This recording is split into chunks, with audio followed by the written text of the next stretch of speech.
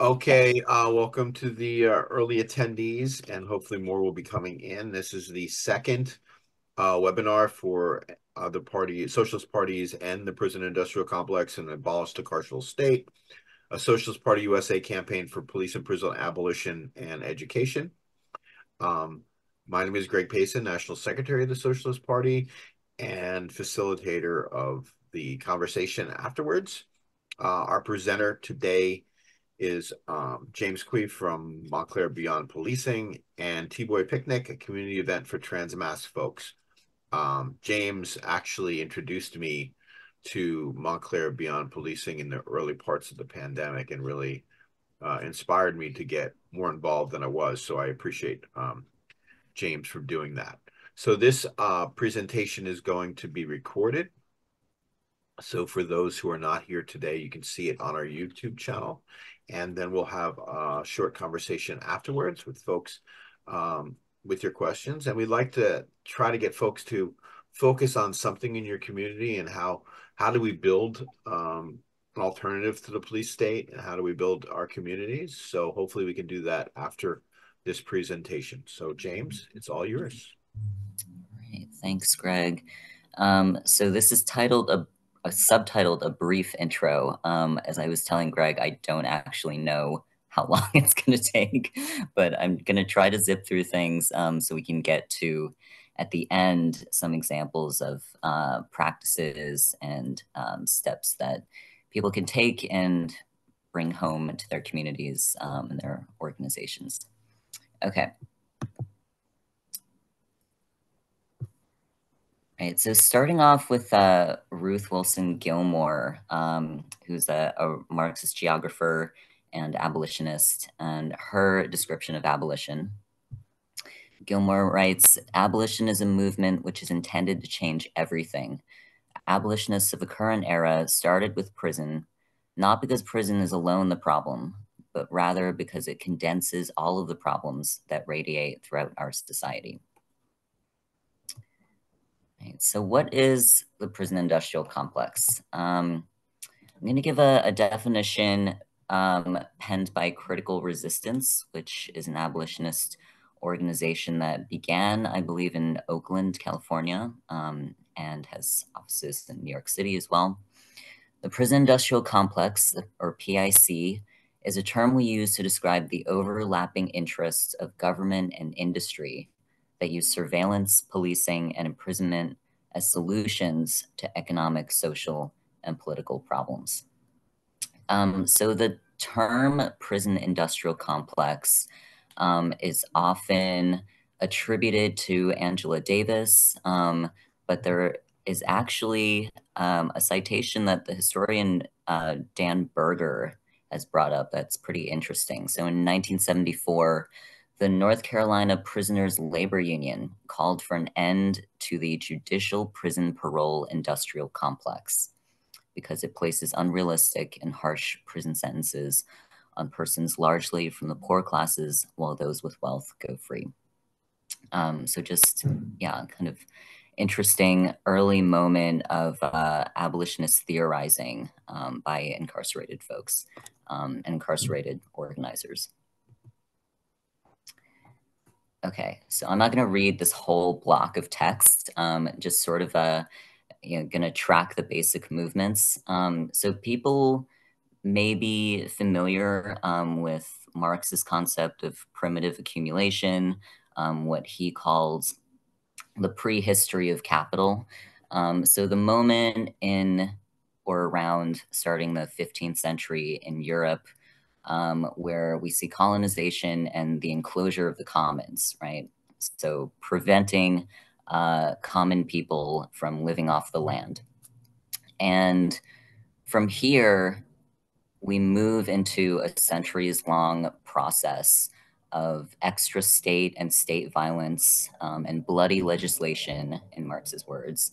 So a series of laws that establish this system of private property, right, where people are prohibited from living off the land. And this famously in Marxist theory, right, creates the proletariat, right, a class of people who own nothing and therefore are wage dependent. And this is kind of drawing on the work of Alex Vitale in The End of Policing. So he traces the movement from the system where people are forced to sell their labor to live within a highly unstable, inequitable, and crisis-prone capitalist system into the development of these institutions of violence work, right? Prisons and policing. So in the US, Texas Rangers, fugitive slave patrols, Pinkertons, that essentially emerge to discipline, control, and contain these criminalized classes of people, right? Who are perceived by the state to be either threats or drains on the system, in the law professor Dean Spade's words. Right? So in short, the prison industrial complex promises social order in the absence of social welfare. All right, so that is kind of an overview of the repressive function of the prison industrial complex. So moving closer to the present moment, we're going to look at, again, Ruth Wilson Gilmore's theory of the prison fix, right? Kind of playing on David Harvey's notion of the spatial fix. And this is kind of Gilmore's theory of why, from the perspective of capital, prisons and policing have a productive purpose, right? A productive use for capital. So Gilmore writes, and this is in her, I can't remember if it's from the book or it's from an interview about the book, Golden Gulag, which is about the rise of the prison industrial complex in California specifically. So she says, I set myself the task of understanding what had happened in California between, say, the mid-1970s, in the era of globalization, when anything could have emerged as a solution to surplus labor, and what actually happened starting in the early 80s, in which California started to build prison after prison after prison, when it could have built universities or factories or veterans housing or parks or museums or anything else. So prisons then, in my view, concentrate surpluses. The state of California used prison expansion provisionally to fix crises of land, labor, finance capital, and state capacity. So essentially, this is kind of an important thing to keep in mind, partly because I think when people say prison industrial complex, there is often a conflation of a critique of capitalism and a critique of simply corporatism, right? People think prison industrial complex, that means we have to get rid of private prisons, or the problem is corporate profit from prison labor, from these private facilities. And actually, private prisons make up a fairly small percentage of prisons and jails in the US. So the critique is of a system that takes a problem of surpluses, right? Labor that has to be mobilized towards something, capital that has to be invested in something, and takes as its object prisons, right? Prisons and policing. So essentially build up the institutions of violence work as opposed to anything else, life-giving institutions, in Gilmore's words.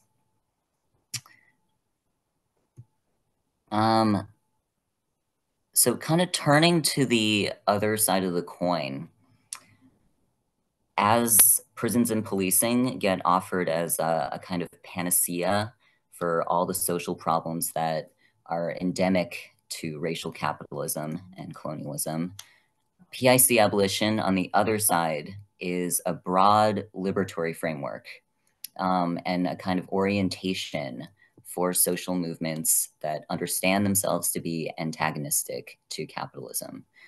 So all of these intersecting movements and frameworks can have, and often do have, an abolitionist understanding.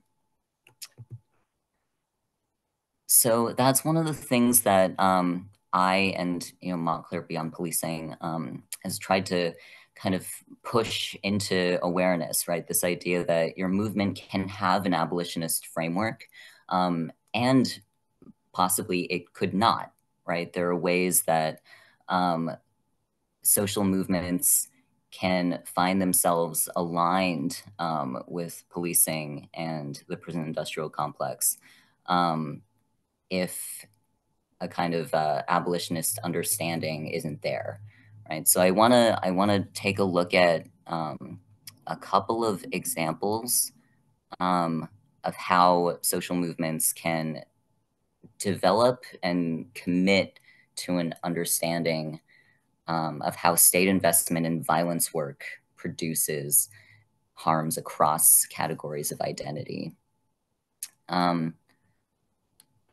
So this is a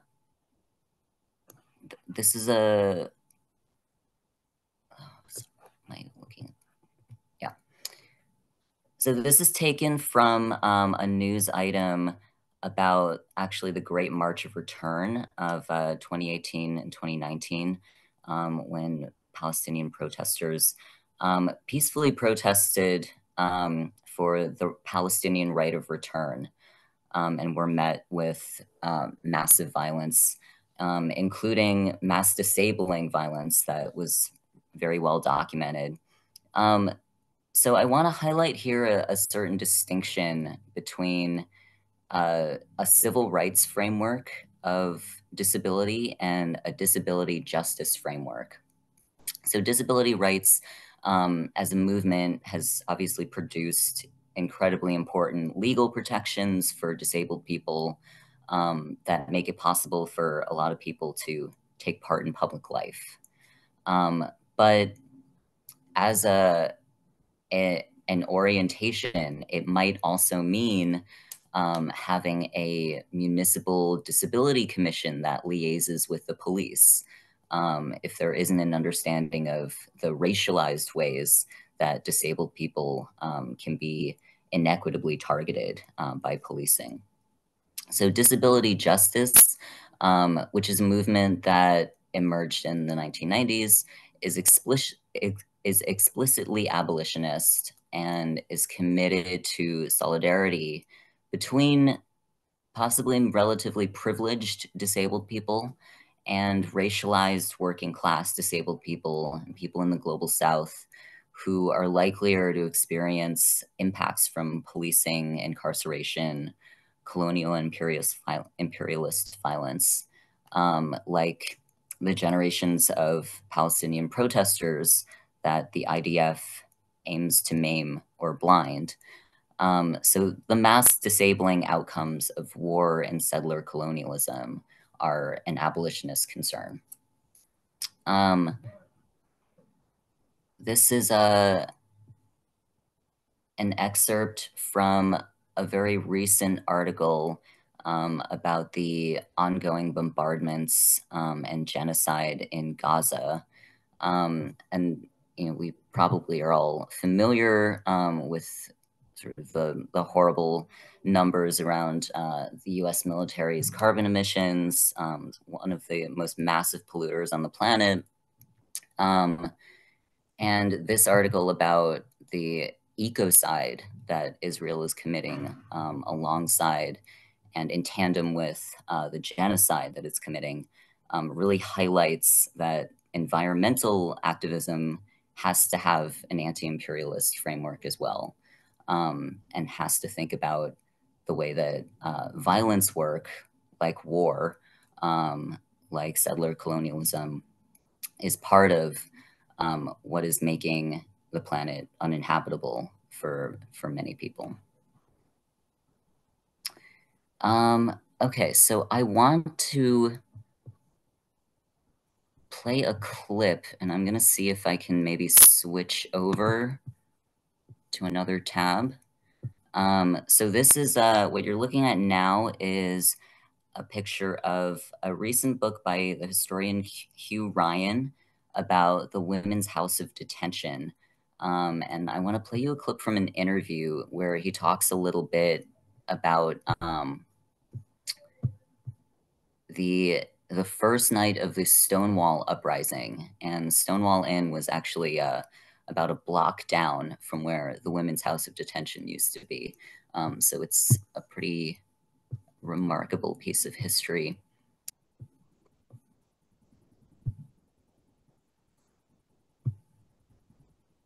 That Stonewall isn't important, but I think that we talk so much about it. Set us up for another Zoom panel at 7 p.m. In the middle of Pride Month. You are truly heroes. I'm actually really glad you asked this question, because most years I spend Pride complaining that we talk too much about Stonewall. Not that Stonewall isn't important, but I think that we talk so much about it, and not just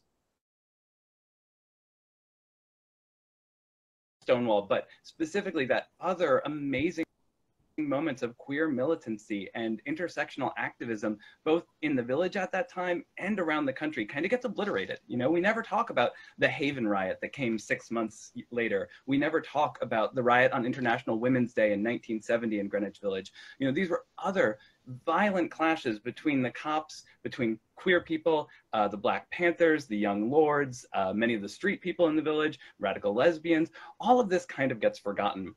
But I will say, there is one part of the Stonewall riots, and particularly that first night of the Stonewall riot, that I do want to talk about, because I think that we don't talk about this enough, which is what was happening a block and a half away from Stonewall at the Women's House of Detention. For those of you who don't know, the Women's House of Detention was an 11-story women's prison that sat at the end of Christopher Street, where today the Jefferson Market Library is, that little garden there. That used to be an 11-story women's prison. It was built in 1932 and it was torn down in 1974. And on the night of the Stonewall riot, the first night, the women in the prison could see what was happening down the street. They knew what was going on. And, you know, we talk about how brave the folks at the Stonewall uprising were, and they were, absolutely. But these women were imprisoned. They had nowhere to go. They had no freedom. They had no one to protect them from the guards. And they rioted in solidarity with the people on the outside. In fact, we have records from women who saw them screaming gay power, setting fire to their meager belongings and throwing them out the windows. And yet this never gets talked about when we talk about Stonewall. I actually want to read you, this is a little excerpt from Rita Mae Brown, who was at Stonewall on that first, or outside of Stonewall on that first night. And she wrote, "I was in my early 20s. It was a very hot night, and Martha Shelley and I were walking through Sheridan Square in New York City.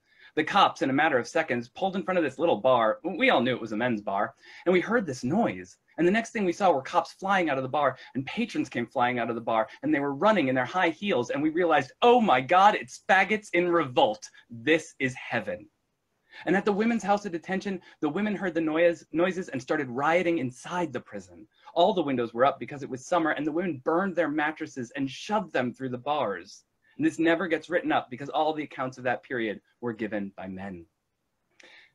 The folks who were in the prison that night, and in fact, almost the entirety of the life of that prison, about 50% of the women and trans masculine people who were there for sex work related charges.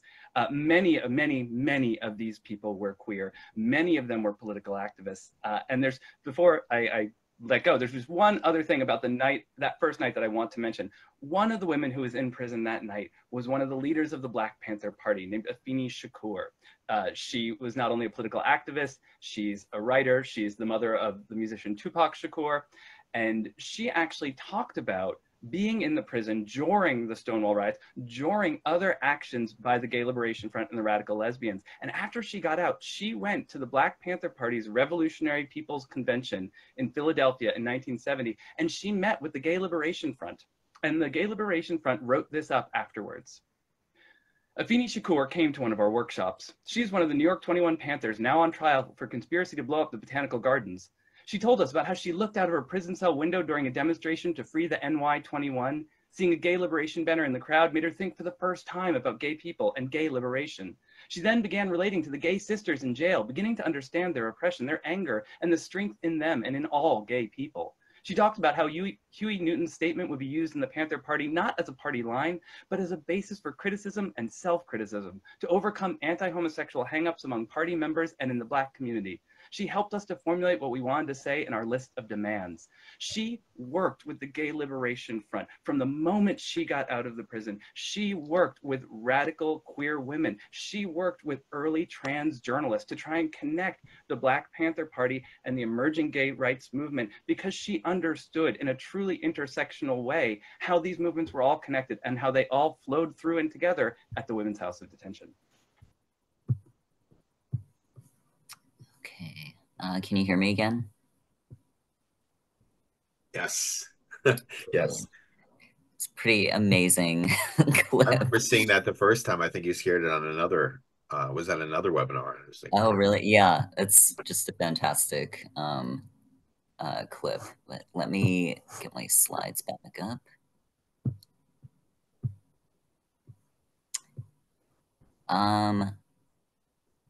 Okay, so I want to hop from that to a couple of examples of practices and organizations that are doing solidarity work with incarcerated organizers. As Hugh Ryan emphasized, right? A lot of, I mean, the prison is and has been a huge site of radical organizing and solidarity work. So Black and Pink is an amazing organization. I'll read you a little bit of their self-description. We're a prison abolitionist organization dedicated to abolishing the criminal punishment system and liberating LGBTQIA Two-Spirit plus people and people living with HIV/AIDS who are affected by that system through advocacy, support, and organizing. So one of the major campaigns that they have ongoing is these letter writing campaigns. And they, hold these events monthly in New York. There are a few actually that take place near me. And I believe, I don't know if Montclair Beyond Policing has done a Black and Pink coordinated letter writing, but yeah, we've done letter writings through, I think, other organizations and then one-offs on our own. So just a really great way to connect with people inside and extend sort of the reach of your organizing. So the next few slides are actually drawn from a workshop that Montclair Beyond Policing put together. And it's a workshop based on a model that was developed by Mia Mingus, is pictured here, of the Bay Area Transformative Justice Collective. And it's called pod mapping. So we have just a couple of slides drawn from that workshop just to give you sort of a taste of it. And then I believe, Greg, we had talked about like maybe opening up, like making that available if people are interested in looking more into a pod mapping workshop. Yes, yes. So an abolitionist understanding of harm is opposed to a carceral understanding of harm and crime, right, would be the framework that the carceral state would use. So abolitionists understand that harm creates needs. How can we respond to these needs in ways that don't reproduce harms, don't create more cycles of harm and violence, but are transformative, right? Transform the situation in which the harm took place and what made that harm possible. So pod mapping offers community accountability, safety, healing, those things that abolitionists believe need to be brought to bear on instances of harm and violence without policing or carceral institutions. The focus is relationship building and strengthening connections within communities. And this is based on the understanding that isolation compounds harm. Isolation intensifies the harm that can happen. So Mia Mingus writes, your pod is made up of the people that you would call on if violence, harm, or abuse happened to you, or the people that you would call on if you wanted support in taking accountability for violence, harm, or abuse that you've done, or if you witnessed violence or if someone you care about was being violent or being abused. So in those situations where we kind of, are oftentimes socialized to think there's nothing I can do, this isn't my responsibility, or simply I'm not equipped to address this. Who do we call, right? Pick up the phone and call the cops. Mia Mingus and the BATJC have put together this module that prepares us and prepares our communities. And she actually has a really interesting sort of critique of the way we use the word community in this very vague way.